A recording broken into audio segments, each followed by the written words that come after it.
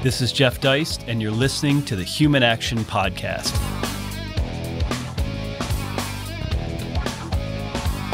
Okay, ladies and gentlemen, welcome back once again to the Human Action Podcast. We have been on a bit of a hiatus, but we are back. We're going to be doing shows on a number of books in the coming weeks and months, including a multi-part show that we're going to work our way through human action with a couple different scholars. And I think you're really going to enjoy that, especially if you have not had an opportunity to tackle that book already. Our show might make it easier for you.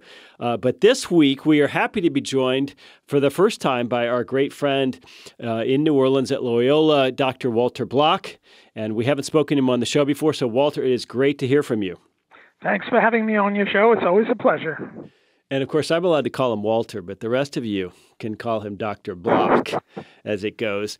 Now, as I mentioned to you off air, Dr. Block, our subject is Henry Hazlitt, and we want to talk a little bit about his great book, Economics in One Lesson, which, of course, he is perhaps most widely known for, but he had absolutely prolific career otherwise. By way of background, people, anyone listening to the show who has not yet read Economics in One Lesson, you need to rush out and get it. We have a copy available at the Mises Institute. Unfortunately, we do not own the copyright to this book. It is owned by a major publishing house who shall go unnamed for purposes of this show, but we have paid them to print our own version of it. There are PDFs out there online illicitly floating around. We sell an inexpensive paperback copy, but also, as I hope many of you know, we are re-releasing another hardback Mises Institute copy later this fall. We had a great fundraising kick for it.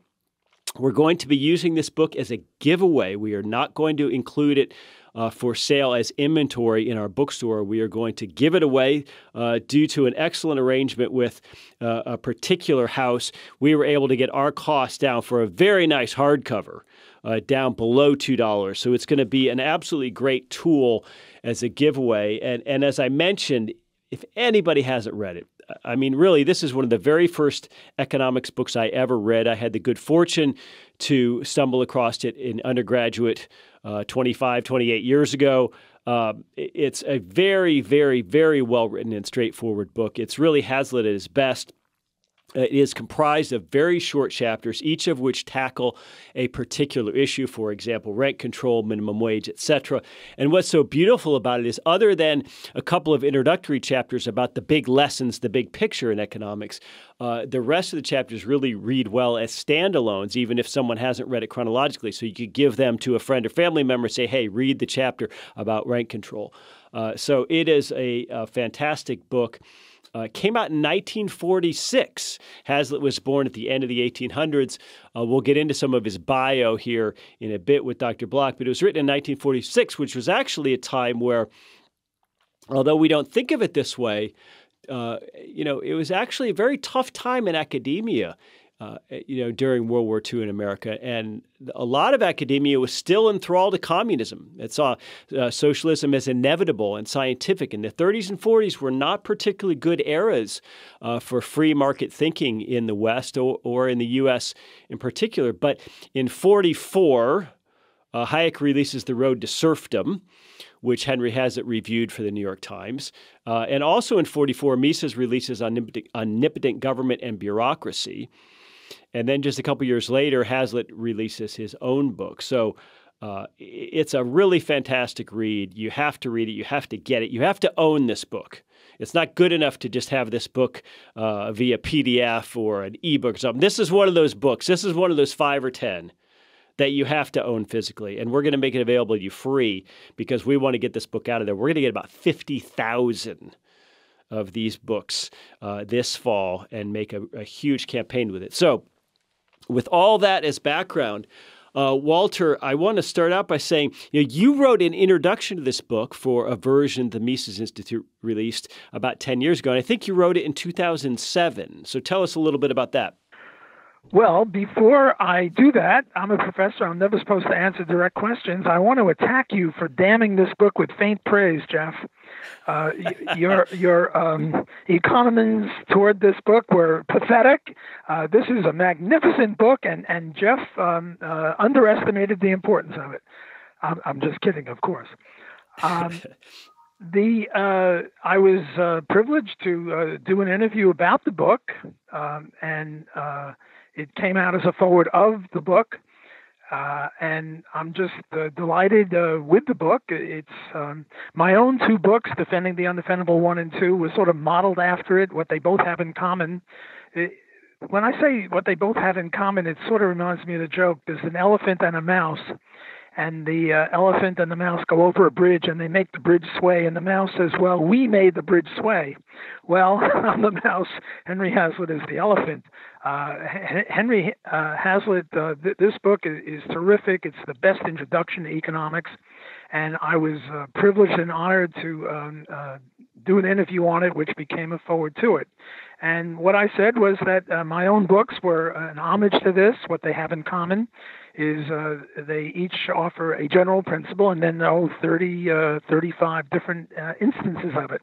And in the case of Henry Hazlitt, what he said is, when we look at economic issues, let's not just look at the immediate effects on some people, but rather let's look at the long-term effects also on all people. And then he gave 35 instances of it, among which are free trade, minimum wage, rent control, and just 36 other instances of it. So I emphasized the generality of it and also the particularity of it, namely the generality of these two major principles of economics, namely looking at any given public policy or economic law or an enactment, not just for one or a few people, but for everyone, and not just for right now, but what's going to happen next day, next week, next month, next year. So I can't say enough about this book. It is a magnificent book. And of course, he's borrowing that concept in part from Bastiat's concept of the seen and the unseen. Why do you think we still struggle with that so much today? People can look at, let's say, a government-funded housing complex and say, well, Jeff, the federal government took some taxpayer money and built these houses, and they weren't there before, and now some people live in them. They have homes. Maybe they didn't have homes before. That's very tangible. That's a good thing, Jeff. Why don't you support that? Right, and you're certainly right that, look, we all stand on the shoulders of other people who came before us. Without any exception, even Mises and Rothbard stood on the shoulders of people who came before them, and you can't say too much about Mises and Rothbard. And certainly Henry Hazlitt stood on the shoulders of Bastiat with the seen and the unseen. And this is one of the main reasons why it's so difficult to espouse and convince people of the merits of the free enterprise system, because they see a government housing project and it's new and it's gleaming. They don't see it 10 years later when it's got rats in it and has to be knocked down like Pruitt-Igoe houses in St. Louis. They don't see that. They see the new house.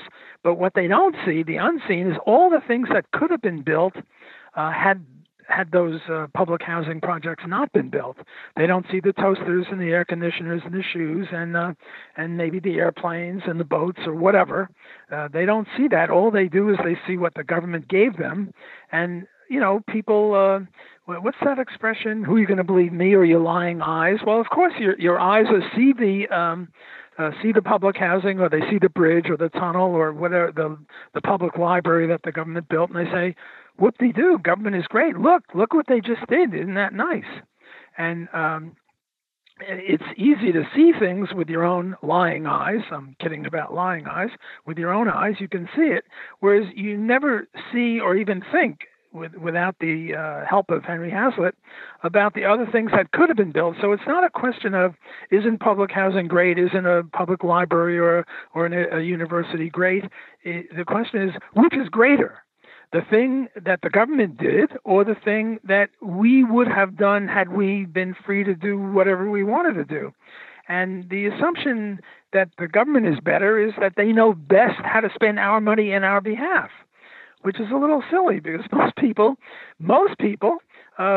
realize when push comes to shove that they know their own best interests a lot better than someone in Washington, D.C. does, and they'd just be happy to spend their own money the way they want it, spend it maybe on a rowboat or a house or whatever it is instead of a public work.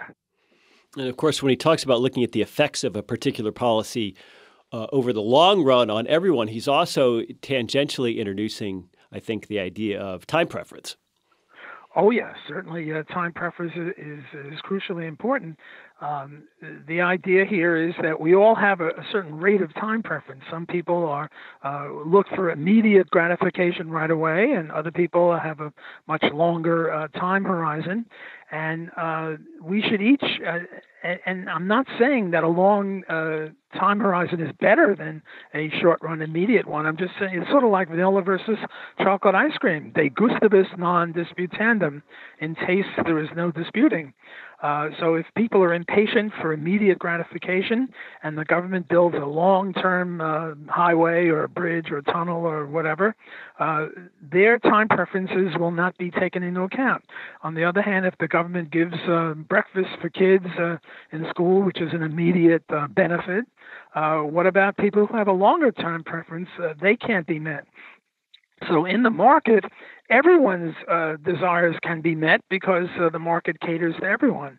But when we pool our money through government, and forget about the fact that, for every dollar we send to Washington, we get, 10, 20 cents worth out of them, because most of it goes, is wasteful in transfers and in people lining politicians' pockets. I just heard that Obama bought a $15 million house, and if you look at all of the income that he made, and he was always on government payroll, a $15 million house is hard to justify. And also, if you ask, well, which are the richest counties in the U.S., I think 7 or 8 out of 10 of the richest counties are all clustered around Washington, D.C. So there's a lot of money that gets left in Washington, D.C. when people all over the country send money there, and then the money comes back. Well, a lot of it doesn't come back. So I think whether it's in terms of time preference or in terms of just desires for goods, government expenditure is a disaster, and Henry Hazlitt, better than pretty much anyone else, points that out. But put on your Hazlitt cap for a moment. What do you think he'd say today? In other words, some of these fallacies that he just absolutely demolishes in such plain language in this book, the broken window fallacy, the seen and the unseen narrative. We still struggle with these. Even as libertarians, we struggle to explain these things today. So what's the Blockian Hazlitt antidote to this? That's a vicious, underhanded question, Jeff. You're a nasty man. How do we fix this, though? How do we fix these errors in the public's perception? Well, I hate to be negative and I hate to be pessimistic, but one of my recent articles is on why it is that we have so much trouble in convincing people, why it is that Saint Ron Paul, a lot of people think he's just a doctor. I've promoted him to a saint. Why Saint Ron Paul gets 1% of the vote when he runs on the Libertarian ticket, and why he didn't make president candidate for the Republican Party when he ran for that. And why are so few people libertarian when libertarian is, clearly just and leads to prosperity? And my answer is, and this is the case for pessimism, that it's biological. We are hardwired not to appreciate markets because markets are only, 10,000 years old, maybe 20,000 years old, where we've had markets and people exchanging stuff, whereas our need for and desire for either benevolence or a leader is much more deeply embedded for many, many more eons, maybe all the way back to our mammalian stages. When I get freshman economics students and I tell them about Katrina and the price gouging that occurred after that, they're instinctively, viscerally appalled and disgusted that anyone would raise prices when other people needed stuff. And I think that's biologically determined, that, we have a strong benevolence hardwiring. if you're sick this week and we're a million years ago in the caves or the trees, and I help you this week and next week I'm sick, you help me, our tribe survives. Whereas if we don't have a strong sense of benevolence, the whole tribe fails, and we are descended from people who lived and left progeny. So my answer to the question of why Hazlitt, brilliant as he is, and all of the Hazlittians, and I certainly include you and me and all the people associated with the Mises Institute, why are we not doing any better? Why will this podcast be heard by, I don't know, 5 or 10,000 people? Why not by 50 million or a billion people? Well, I think it's hardwiring. That we are like rolling the rock of Sisyphus up the mountain, and it keeps rolling back. Why is it? Biology. Does this mean we shouldn't try? No, you and I have devoted our lives to trying, and I can't, for myself, and I'm sure I speak for you in this, can't imagine any other life other than one of promoting liberty and good economics. But we want to be accurate. We want to tell the truth, and I think part of the truth is that the reason we're not more successful is biologically based, not determined, but biologically based. We are inclined in that direction. You and I, Jeff, are mutants. We are mutants. Not that we started out favoring free enterprise, but that we were at least open to it. Whereas a lot of people are not open to it. You tell them stuff of the Hazlitt variety, the broken window fallacy, and they call you a fascist or something like that. So closed are they to it. And a lot of people are like that. And I'm talking about decent people who, if they see you choking, they'll give you a Heimlich maneuver. If they see you suffering, they'll give you private charity. These are decent people. But when it comes to push comes to shove about economics, they are literally closed. So that would be my very pessimistic answer to your nasty, vicious question. Well, so you heard it here first, ladies and gentlemen. Libertarians are just more highly evolved, right? And that's why we believe in this. But to your earlier part about tribes and cohesion and trust, which was probably baked into our DNA as a matter of survival, I would say that as societies advance beyond tribes, that markets are in fact the social cohesion. That markets are the benevolent force that bring us together in cooperative ways. So, it really is an interesting question, but Hazlitt didn't ignore this, by the way. As plain spoken as he is in his book, he also wrote, for example, an essay on the task confronting libertarians. He wrote this later in the 1960s, which we'll link to online, which is very interesting.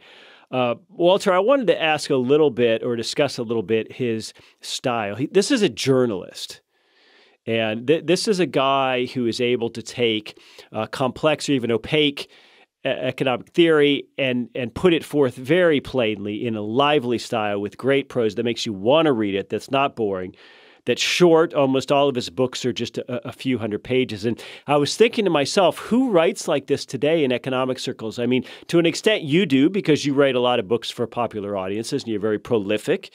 I think Bill Anderson, a lot of readers of Mises.org will recognize William Anderson. He's a prof at Frostburg State, who was a journalist before. He's a really a superb writer. Who might be a modern Hazlitt, Walter? I mean, we've got people like John Tamny, who writes for Forbes and Real Clear Market. Gene Epstein was a very clear libertarian writer who wrote for Barron's and edited for Barron's for a long, long time. And I believe he might have written for Forbes as well. Does anybody come to mind as approaching a modern day Hazlitt? Well, I would say a lot of the people who write for Mises.org and also for the LouRockwell.com fit this bill. And among the people there, I would add Tom Woods and Lawrence Vance, Tom DiLorenzo, especially Tom Woods. I think he's one of our best writers and certainly one of our best public speakers. So we do have people who are literate and brilliant writers and brilliant speakers, and talk about making opaque and difficult concepts clear. I think you have to mention those people. I think it was H.L. Mencken, another person who could really write well, who once said that. I think it was Mencken who said of Hazlitt, the man could really write, or he said that he was a brilliant writer. But I won't say it's scarcer than his teeth. And Jeff, I would include you as well. You are a very, very good, clear writer. And I think a lot of the people associated with the Mises Institute or with LouRockwell.com fit that bill of being beautiful writers. So happily, we've got some good people. Ron Paul, also Andrew Napolitano.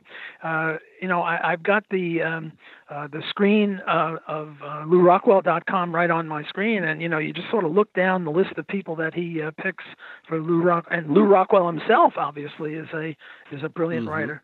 So we do have very, very good writers in the Hazlitt mold. Maybe not as good as Hazlitt, but it's hard to be as good as the best. And Hazlitt was really one of the top people, just as a clear writer. Yeah, and while you're mentioning LRC, let me also throw out Butler Schaefer as someone who I think is just such a superb writer. Of course, we don't have Mencken. We've got his writings. We don't have Joe Sobran anymore, who had a particular gift. But I just want, for our listeners, I want to read a quick list of the outlets for which Henry Hazlitt wrote in his career. And when I say that career, let me give you some stats that Bettina B.N. Graves compiled. He wrote about 15 books, thousands and thousands of articles. She estimates his total output at about 10 million words. So maybe that's not approaching Rothbard, but I'll tell you what, it's up there. He wrote for the Wall Street Journal, the New York Evening Post, the New York Evening Mail, the New York Herald, the Sun, the Nation, H.L. Mencken's American Mercury, the New York Times, of course, Newsweek for many, many years, and then, of course, the Freeman, which was the magazine newsletter that Fee put out for many years. And he finished out as a columnist with the L.A. Times Syndicate. So what a career. I mean, this guy's a writer and a journalist first and foremost. And it's just so rare, Walter, that we get writers and journalists in our camp. Yes. Look, as I said, I've got Lou Rockwell right on my screen, and I'm just going to read today's contributors, all of whom are really good writers. Otherwise, Lou wouldn't have them included. So who do we have? David Stockman, Gary Barnett, Paul Gottfried, excellent writer, Philip Girardi, Pat Buchanan. Now, I don't agree with Pat Buchanan on everything, certainly not on free trade, but he's a great writer. Whitney Webb, Arjun Walia, Michael Krieger, Israel Shamir. Wait, I got to push down. Charles U. Smith, Victor Marchioni. So, the problem with naming names is you're always going to forget someone. If I looked the day before or 2 days before on LouRockwell.com, I'd get another 10 or 12 people who are just brilliant writers. Now, David Gordon, you don't think of him as a journalist. You think of him as, I don't know, a genius. But he's a good writer, too. He's an excellent writer. He's very funny. He's very amiable. Well, not all that amiable always. He sticks the shiv in people brilliantly and witting in a very witty way. So the problem with naming names like this is you're going to leave out another 3 dozen people who also ought to be included. But the Mises Institute and LouRockwell.com are blessed by having people who are not, and I'm not talking about substance now. We're not talking about substance. You just asked about, writing style. They have beautiful writing styles, and I recommend these two. I read them every day. I wake up in the morning, and then sometimes I work late at night, and I can read the next morning stuff the night before. So I can't say enough about these two websites. One thing is very interesting about Hazlitt.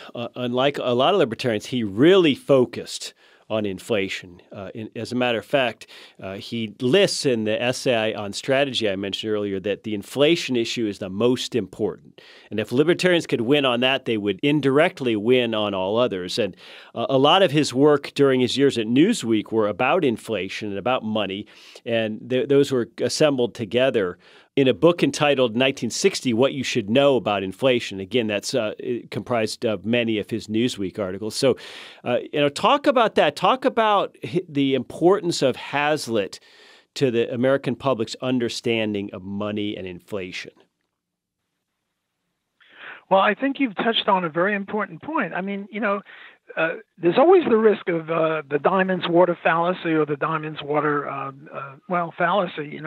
Why is it that diamonds are so valuable and water is not? And yet, if all diamonds disappeared tomorrow, we'd live life pretty much as now. Diamonds are a girl's best friend, but she could deal with emeralds or rubies.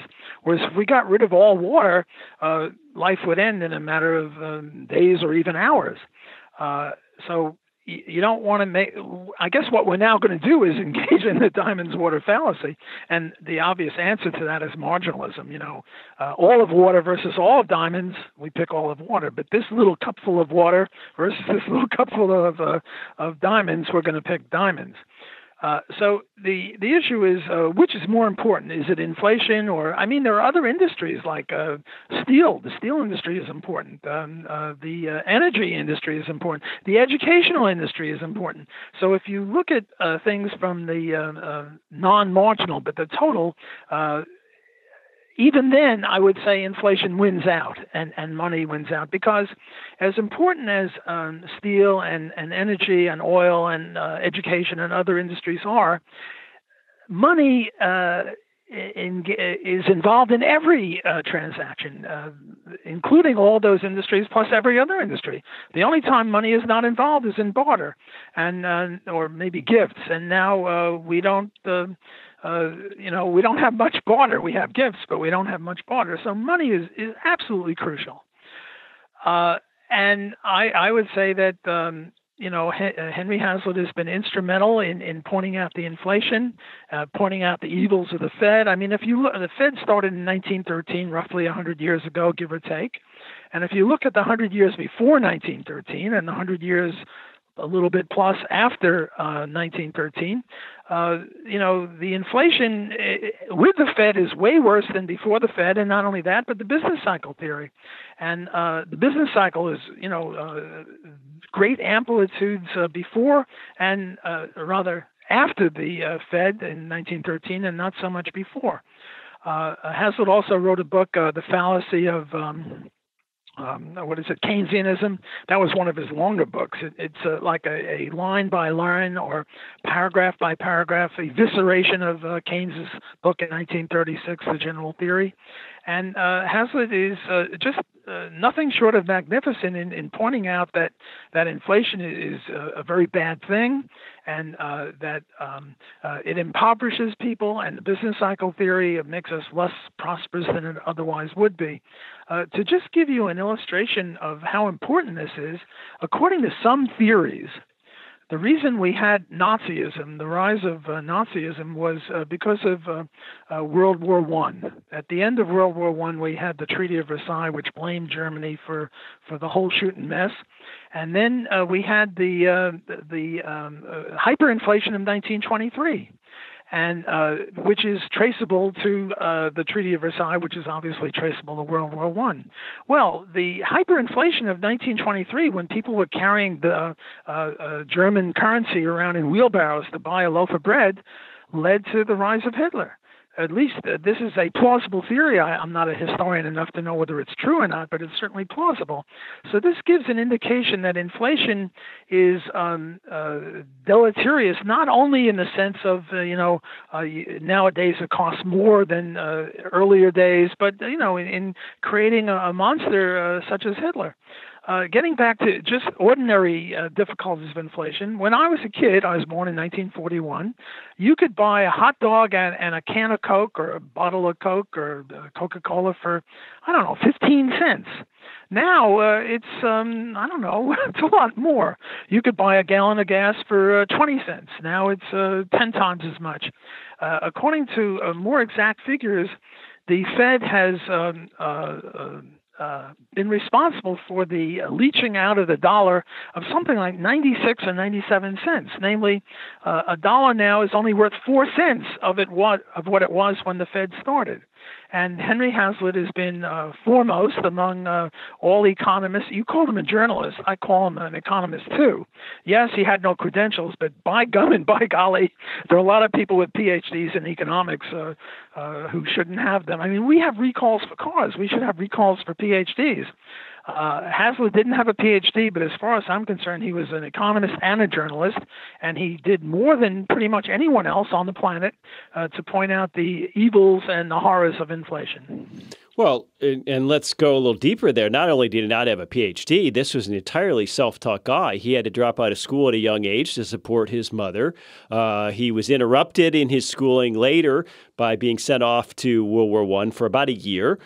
He came back, and like a lot of young people, was struggling with how he might make a living without any formal education. And he found out that secretaries were making more than some labor positions were, some physical labor jobs. So he ultimately became a secretary, I think about $15 a week at the Wall Street Journal. And that was how he began reading and writing and editing. And then, of course, economics came later. But as you mentioned, this is an economist. This is a self-taught guy. I mean, anybody who tackles Keynes's general theory line by line is an economist by any measure of the word. Oh, absolutely. Let me tell you how I first came to know of Henry Hazlitt, if I might. I was a senior in college, Brooklyn College, and Ayn Rand was invited by the Ayn Rand Study Club to give a speech at Brooklyn College, and there must have been 2,000 kids in the audience.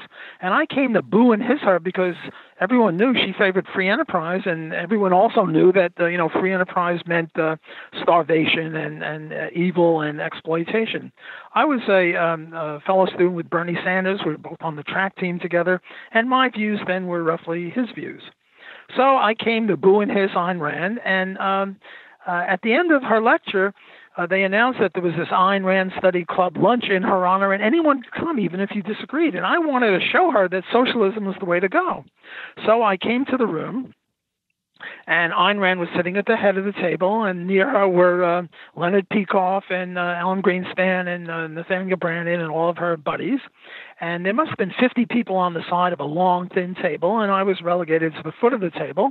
And I sat down, and I turned to my buddy there, my next-door neighbor, and I said, socialism is the way to go, capitalism is evil.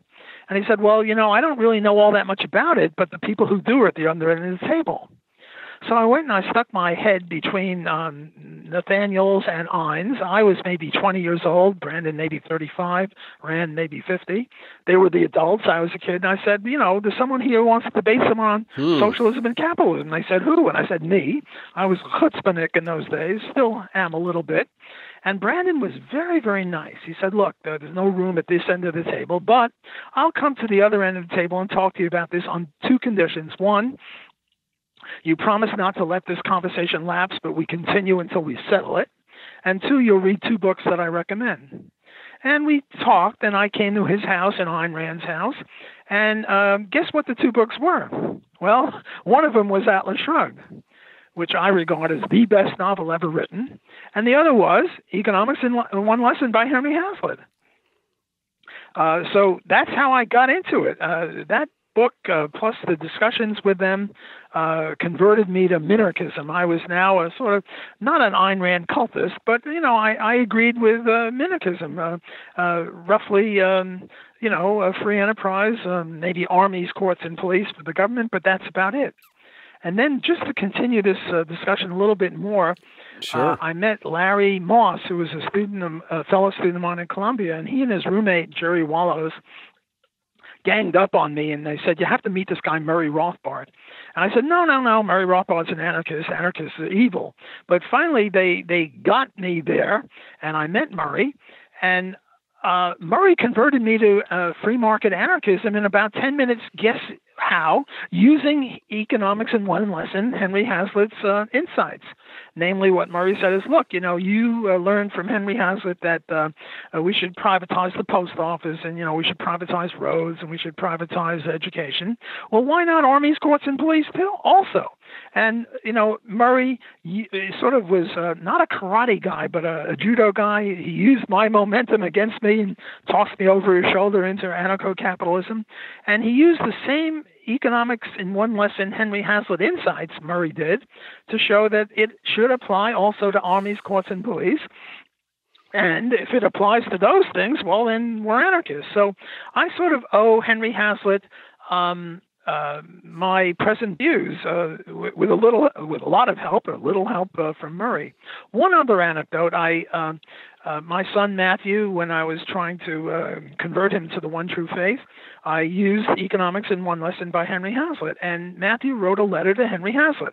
And Matthew was maybe 10 or 12 years old, and Henry Hazlitt was kind enough to write a letter back to Matthew. And I kicked myself for having lost that letter.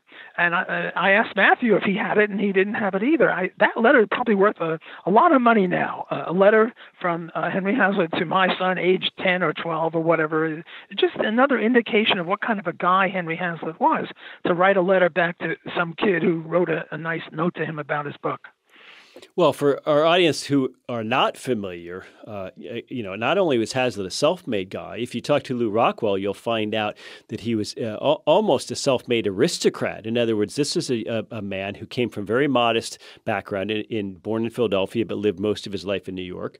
And not only his learnedness, but his speech, his bearing, his dress, his mannerisms were very aristocratic. People may not know that he lived a very long life, all the way until 1993, when he died at the age of 98. He was actually one of the first board members of the Mises Institute, along with Lew Rockwell and along with Margaret von Mises, his widow. And people, in addition, might not know that Henry Hazlitt left us some money in his estate, which helped build our original building in 1997, when the Institute completely broke away from Auburn University across the street. So I guess if you want to say that this podcast is overly fatuous towards Henry Hazlitt, you can say, well, that's just because he gave the Mises Institute some money when he died in 1993. I guess you can say that if you wish, but a lot of people don't necessarily know Hazlitt's background with Lew Rockwell and with the Institute itself. Now, Walter, I'd be remiss if I didn't ask, did you have an opportunity to meet Hazlitt when he was still alive? Yes, I certainly did. I think I was even a speaker at the Mises Institute dinner in his honor when he was 70 or 80. I forget when it was exactly. I think it was his 70th birthday. His 70th birthday. It was in New York City, and I think I was one of the speakers then. I'm not sure.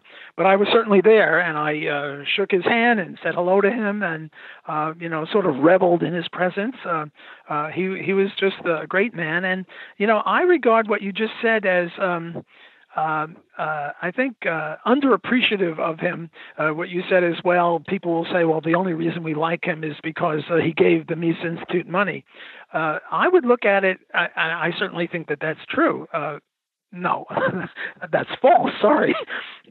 I don't think the only reason we like him is because he gave the Mises Institute money. But the way I see it is he gave the Mises Institute his imprimatur. He put his money where his mouth is. I didn't even know he gave money to the Mises Institute. I knew he was a fan and a supporter. But the fact that he gave money to the Mises Institute shows something glorious for the Mises Institute, that a man of Hazlitt's stature would single out I don't know what single out, but would support the Mises Institute is certainly a big feather in the cap of the Mises Institute. Well, and of course, again, his main profession, or his paid profession, was journalist. How many journalists amass the financial wherewithal to leave money to organizations like ours, significant money, seven-figure money, to an organization like ours at their death? It's really a testament to not only his acumen, but his work ethic. I mean, this was a very, very hardworking guy, and again, prolific. And people may not know that he involved himself in debates. He appeared on TV not infrequently. He even debated vice president candidates. This was a guy who, today, even though there are far more media available to us,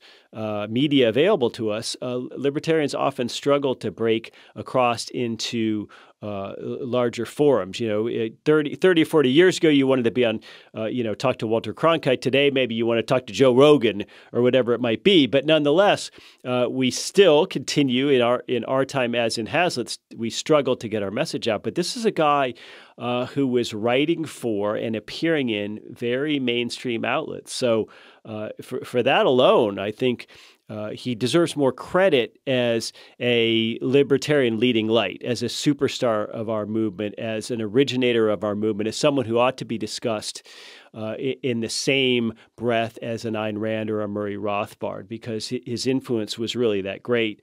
Now, I would be, again, remiss if I didn't turn to at least one point of contention, however small, perhaps, between the Walter Block worldview and the Henry Hazlitt worldview, and that's in the area of ethics and all of its permutations. He's, again, a guy who was really, really knowledgeable and wrote on a lot of things beyond just economics. But he wrote a very interesting book in 1964. It was released called The Foundations of Morality. And this is his ethics book. He goes into the idea of what's proper for society. He determines that because there are differing opinions on religion, no ethicist is able to say what particularly religious view ought to hold for all ethical worldviews, but instead he says we ought to determine what's rational and what's beneficial for humankind. And so basically he arrives at a form very similar to Mises's rule utilitarianism. In other words, his utilitarianism, Mises' utilitarianism, is different from that of a John Stuart Mill or a Jeremy Bentham, but it's more means and ends related. And so he was not a natural law guy. In fact, in that same book, he criticizes natural law at a few different points. He says, well, part of its appeal is that nobody really understands exactly what it is. And so, I was hoping to get your thoughts on this, Walter, because I know this is something where you are very much a Rothbardian. You're not a consequentialist, and you're someone who believes in a normative, ethical support for a libertarian worldview rather than a utilitarian support for a libertarian or a laissez-faire worldview. So that's a lot. That's a mouthful, but give us your thoughts. Okay, well, thanks. I think that's a very intriguing and interesting point. Look, when you're, I'm not a supporter of Mises and Hazlitt on utilitarianism, but when you attack Mises and Hazlitt, you better be careful, because they are eminent people in terms of ideology and intelligence, and they're two of the great minds of Western civilization of any year. I'm sort of a moderate on this. As I think Murray was. It's not that we're against utilitarianism, broadly speaking. It's just that when push comes to shove, if we're forced to distinguish between deontology and utilitarianism, we go deontology. Deontology is rights, and utilitarian, broadly speaking, is happiness or benefit or utility. Where, if I can speak for Murray on this, where we agree with utilitarianism is that the free enterprise system is broadly based, conducive to human happiness. So if we follow the non-aggression principle, which is sort of the basis of Rothbardian libertarian deontology, the non-aggression principle, the law of free association, private property rights based on homesteading, we will come up with a situation which, broadly speaking, is very utilitarian. Namely, it brings about prosperity and the greatest happiness for the most people. Where we diverge is that it is possible, maybe not practically, but at least theoretically, to say, well, look, suppose we kill innocent person Joe, and all of cancer will be cured, and we'll all live forever, or something like that. Well, should we do it? Well, the utilitarian might be very tempted and say, well, yeah, it's tough on old Joe, but we got to kill him. Because the benefits of no more cancer, will kill many, many more people than just Joe. Whereas the deontologist says, look, the non-aggression principle, we're serious about the non-aggression principle, and we don't kill Joe no matter what. Innocent Joe. I mean, if Joe is guilty in self-defense, we can kill him. But an innocent person, you don't kill him for whatever reason. So here we have some sort of bifurcation or diversion between the two views, but this is very theoretical and very hypothetical. Killing Joe and we get rid of cancer. I concocted that, not originally, but this is a total concoction. But if we forget about those sorts of things, we can make not only a deontological rights-based case in favor of free enterprise, but also a utilitarian one. Look, right now I'm sitting at a desk, and let's say I bought this desk for $200. Well, if I bought the desk for $200, how much did I value it at? I had to value it at more than $200. Otherwise, I wouldn't have bought it for $200. If I only valued it $1.50, $150, and I bought it for $200, I'd lose $50. So let's say I valued it at $250. So I made a profit of $50 off the deal. Well, how much did the guy who sold me the desk for $200 value the desk at? Probably $10, because he had 10,000 of them, and he wanted to get rid of them. He had them all in his inventory. He wanted to push them, so he made a profit of $250 minus 10, or $240. Now, the way the Marxists would say it is, well, we each exploited the other, but that's, silly. The way a rational person would look at it is, as you said before, the market is a way of cooperating with each other. We each made a profit off of the deal, off of each other, namely, we cooperated with each other and we bettered our situation. As Mises would say, human action is the attempt to make the future a better situation for us than it would otherwise be had we not done what it is that we just did.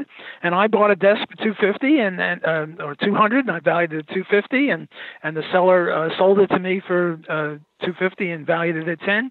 So there was mutual benefit. Well, the free enterprise system consists of nothing else but voluntary interactions of that sort. Yes, there's buying and selling. There's renting, there's lending, there's gift giving, but all the free enterprise system is mutual agreeable exchanges of that sort.